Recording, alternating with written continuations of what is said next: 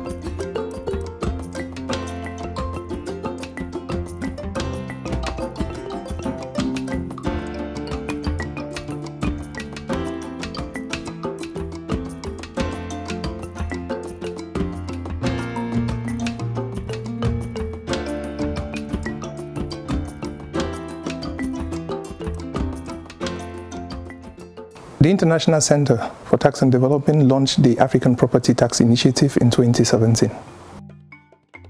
So our goal is to bring together practitioners, policymakers, and researchers to learn from each other and to collaborate in generating evidence and solutions that would ultimately lead to effective property tax systems on the African continent. So far, the APTI has funded research across 10 African countries and is also engaged in advisory work in a couple of other African countries, including Senegal, Uganda, and Sierra Leone.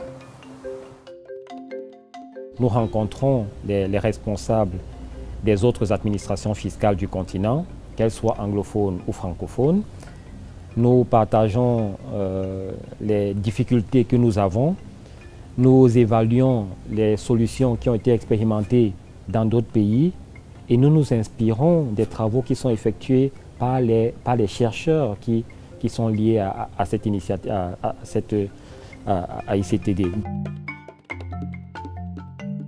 We've been able to share experiences of what we've done in Uganda, what we've done in Kampala. We've also been able to learn from the experiences of other jurisdictions, especially practitioners from countries like Senegal, from Sierra Leone, from Ghana, from Cameroon.